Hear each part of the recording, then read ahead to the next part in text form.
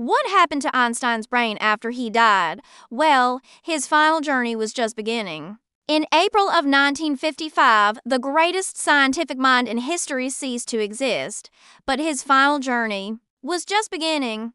Albert Einstein died at Princeton Hospital. His wish was to be cremated and his ashes scattered secretly to avoid creating a shrine. But during the autopsy, the man tasked with studying the body, Chief Pathologist Dr. Thomas Harvey, made a fateful decision. Without permission, he reached into the skull, removed the brain, and simply kept it. He claimed it was for science, that he alone could unlock the physical source of Einstein's brilliance. The Einstein family, horrified and furious, eventually gave him reluctant, conditional permission, but Harvey was no neuroscientist. He was eventually fired from Princeton for refusing to give the brain back, so he packed the organ into 2 mason jars filled with formaldehyde, put them in a cider box, and drove off. The world's most famous brain stashed in the trunk of his car for the next 2 decades. The brain became Harvey's strange, secret life's work.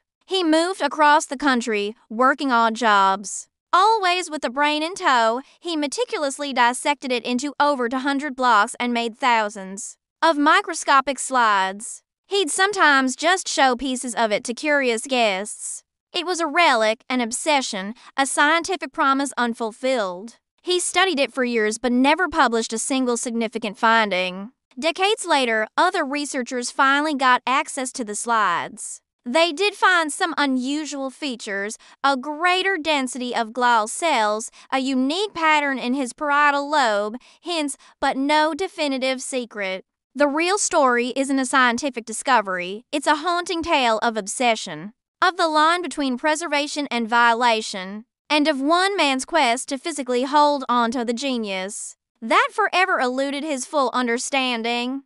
Einstein's ashes were scattered as he wished, but his brain traveled for 43 years before finally being returned to Princeton.